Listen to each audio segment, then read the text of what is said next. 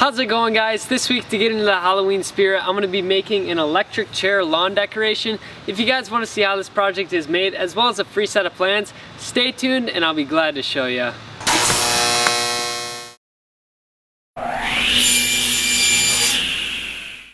For the electric chair build, I'm going to start by cutting out all my wood over at my table saw. If you don't have one though, you can make all these cuts on a chop saw or a circular saw.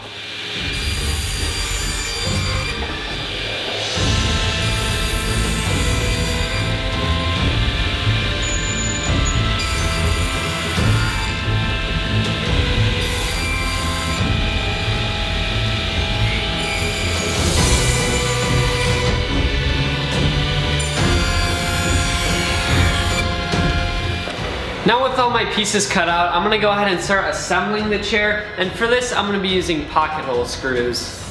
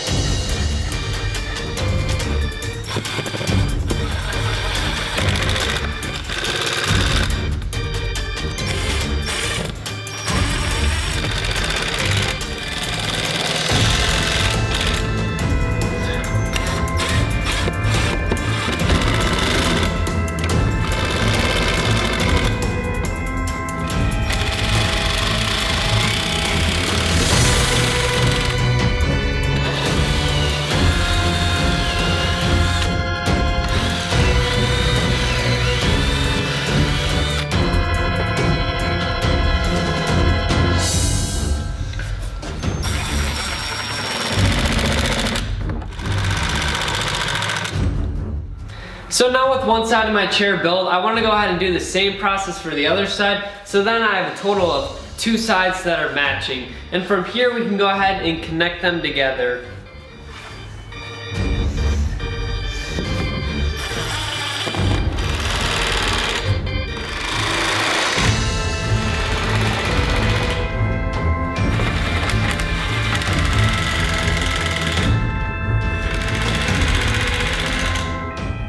So at this point, the frame of the electric chair is all done. I can go ahead and start adding the slats for the seat and backrest. The only issue is the drain plug valve on my air compressor just blew out, so it's not holding any compression, which means I can't use my nail gun. I was then gonna switch to hammer nails, but I quickly realized that it's not gonna fit in there. So I was also gonna switch to a screwdriver at that point, but that's also not gonna fit in between these armrests here. So what I'm gonna do is I'm just gonna go ahead, add glue, clamp them in place, and that should be plenty of strength. Now one thing to note, all these slats might not drop in nice and smooth, and that's because they have a few obstacles in the way, just like on the front here. So all you have to do is just notch out the corners of them, and then they'll fit in nice and easy.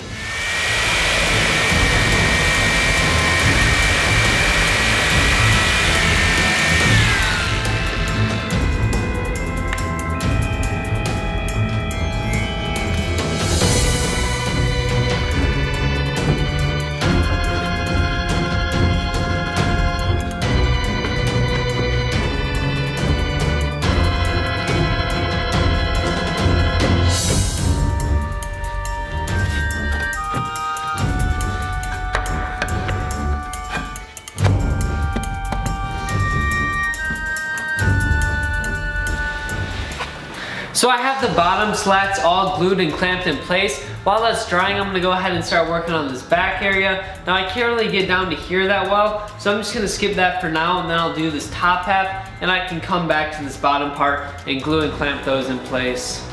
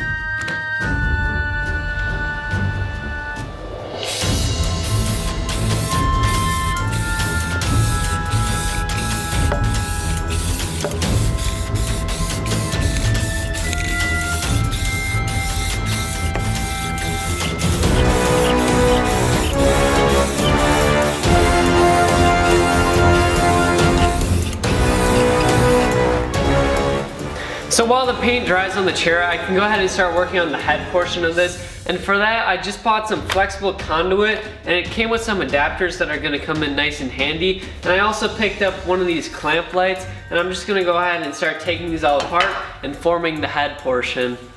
I'm gonna start with the clamp light. The first thing I can do is go ahead and take off this nut here. And I can go ahead and get rid of all this stuff.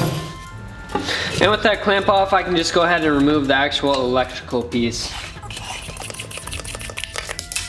And that leaves me with just this cone, and that's all I want from here. Now let's go ahead and take apart this.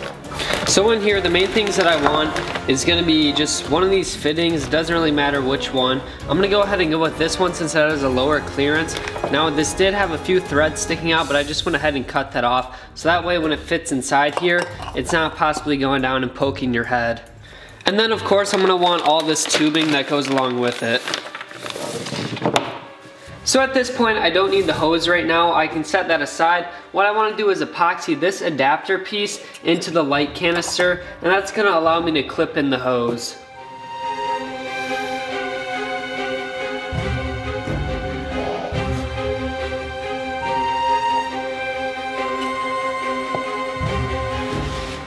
Once the fitting in the shop light is fully cured, you can go ahead and take this outside for painting. At this point, I'm also going to be painting my hose. And one thing I want to point out is that I cut out a small portion on each side because I'm going to make this look like two separate hoses that come together as one.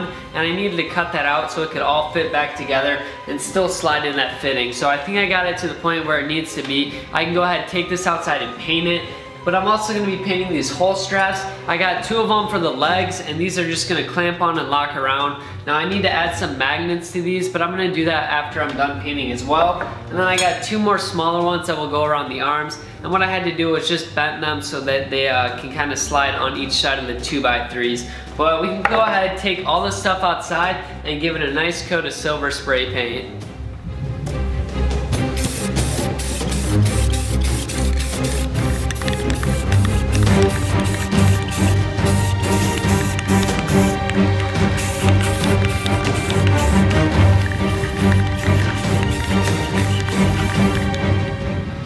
And now that I have everything painted, I can go ahead and start assembling the rest of the chair.